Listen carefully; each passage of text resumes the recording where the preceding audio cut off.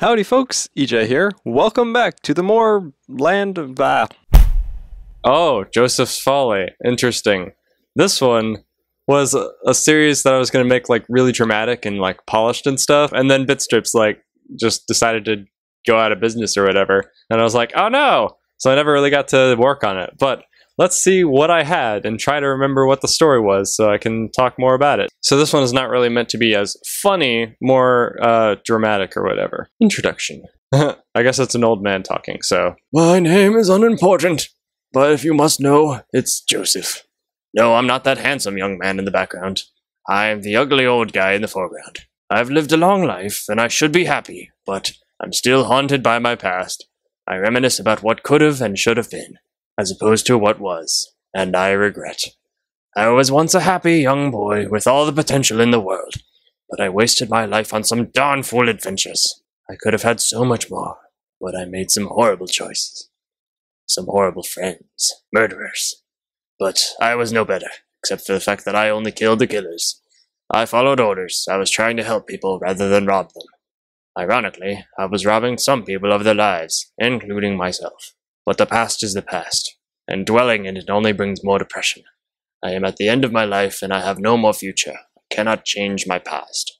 Unless I use the present time in a very specific, very dangerous way. Alright. I like some of it. It's cool. I'm remembering the story, but there's a little bit of dumb puns. And look here, this is my my Bitstrips avatar. Like, they make you create a little character that's supposed to represent yourself.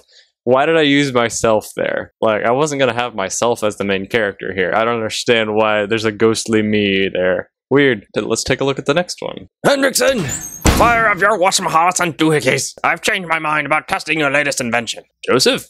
You can't be serious. I've never been more serious in my life. I've had it. Had it with? Everything! Joseph, I know you're upset, but please don't shout. You just made me drop a corrosive chemical on the lab floor. I know, I'm sorry. Don't step in it. Now, what did you want? I want to test out that invention of yours. That one I refused to try all those years ago. You mean the time machine? Well, that was an invention from a while ago. I put it in storage because no one was brave enough to test it. What makes you suddenly want to try changing the past? What's happened to you over the past few years? Would your wife and kids consent to this? They might, if they had ever existed. My life went from being lovely and great to being miserable and horrible in the blink of an eye. Kinda like that broom of yours. Oh, I see. What happened to your skin, by the way? It's very pale. It's part of an experiment I'm working on. It doesn't appear to be working, though, so I'll reverse it shortly.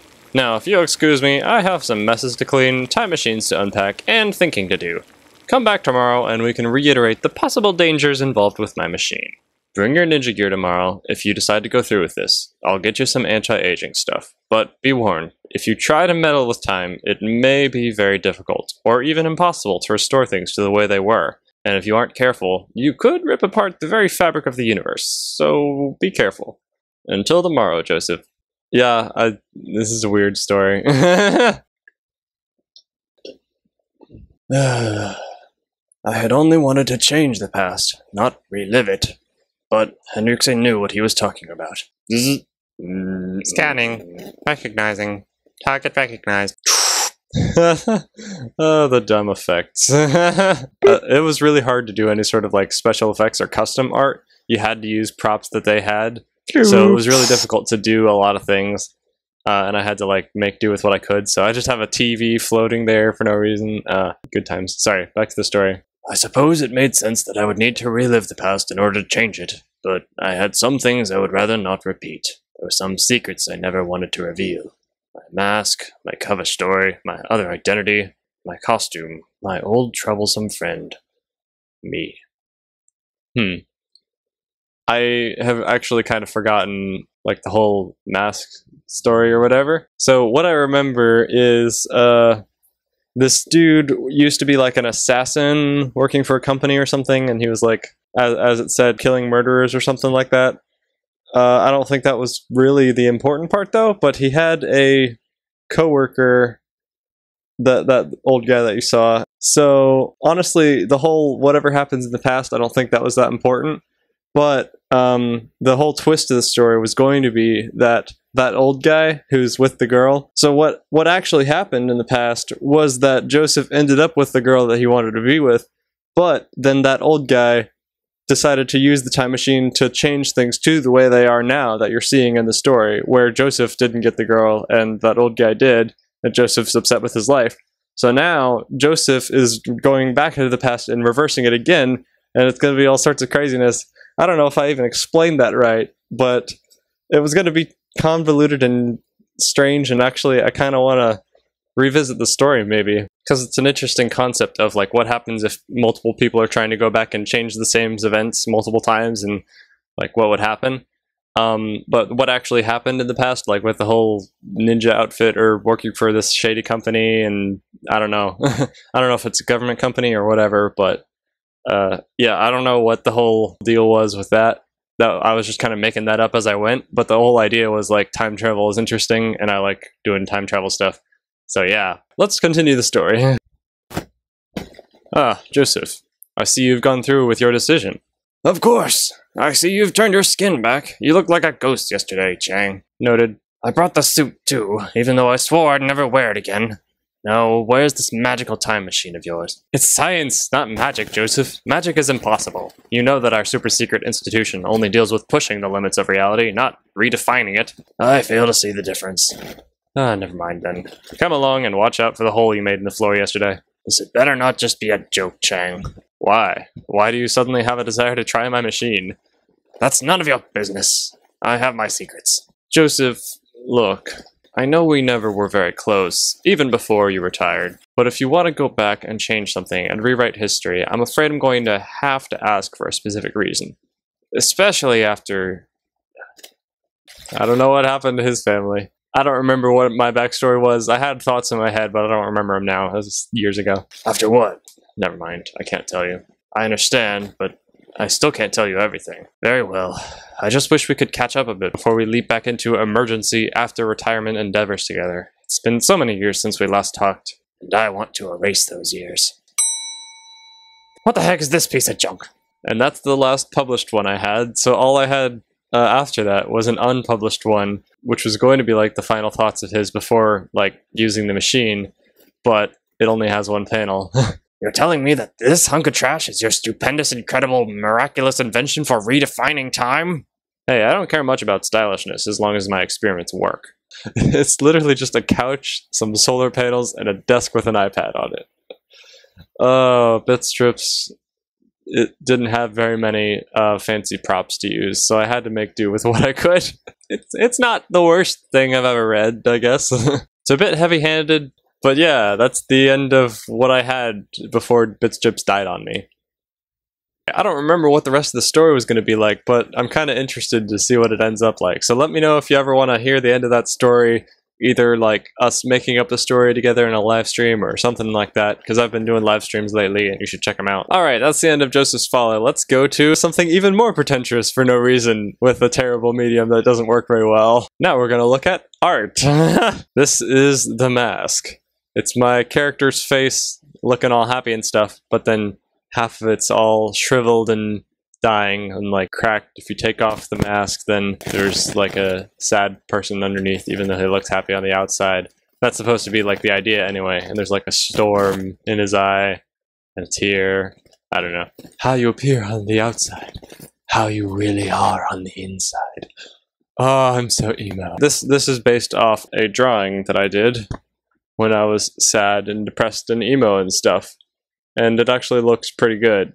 I don't know if it looks good in this binder, but it kind of looks like me, and it kind of looks realistic or whatever. So yeah, that's that. I need to draw more. It's fun. So yeah, for some reason I decided to put this online so people could validate me, and I didn't have any other mediums for which to put things online at that point. So this was the only way that I could like show off my drawing or whatever. So I was like, oh, I'll make a Bitstrip about it.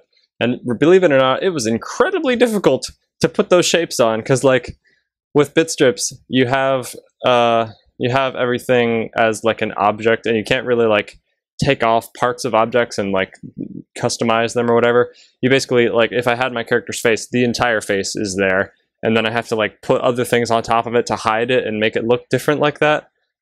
I remember it was very difficult because there was no shape like a lot of those things. So I had to like custom get like lightning bolts and like circles and other shapes and clouds and whatever to try to like make it have the right shape there. And that's why all the lines look janky and you can't tell what's going on. Anyway, let's look at a different one. I see you. Oh.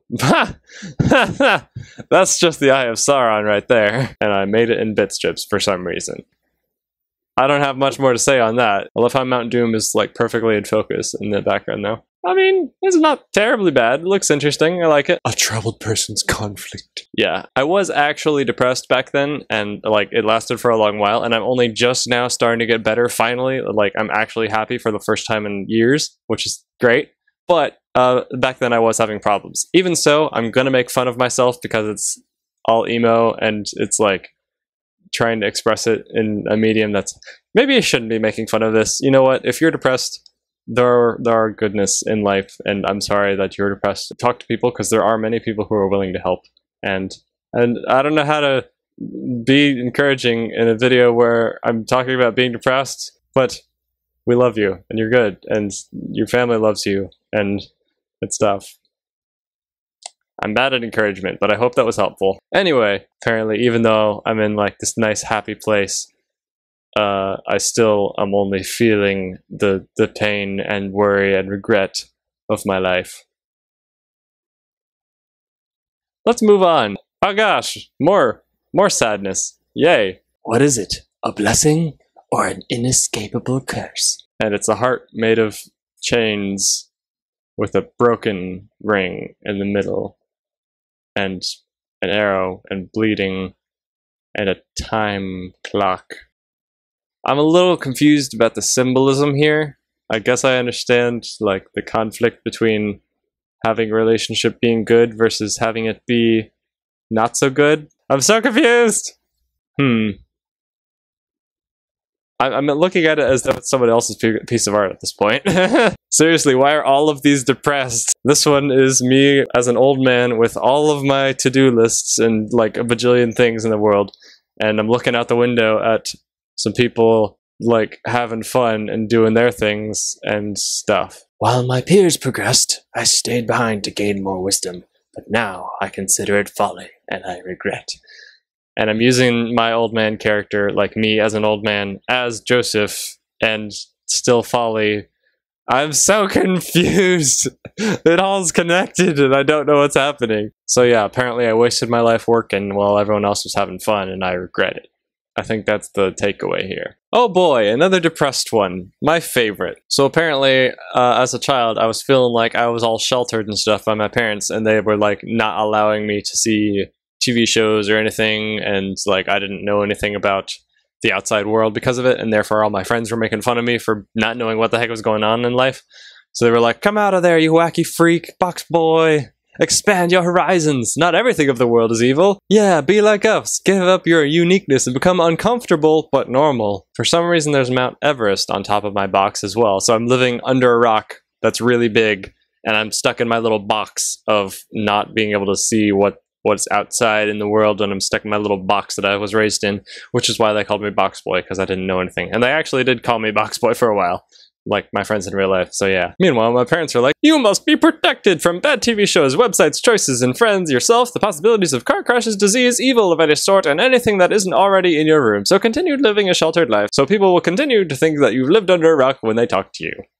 So yeah, I'm not sure exactly why I made this. Maybe I was feeling conflicted at one point, but usually I'm just like, I don't know about these things, and it's annoying, but I don't really care that I don't know. I don't know. Please don't be another depressed one. Please don't be another depressed one. Please don't be another... I'm not sure I fully understand this one. So, a faceless family? What does it mean? I don't know anymore. I can't remember. Does it represent how I felt that my family... the little kid has a red shirt, which is like my avatar. Or does it represent...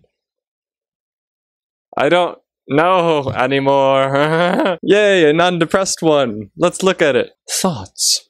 growing deeper and farther in every direction, gaining understanding and expelling difficult problems, always expanding into farther recesses of pensiveness.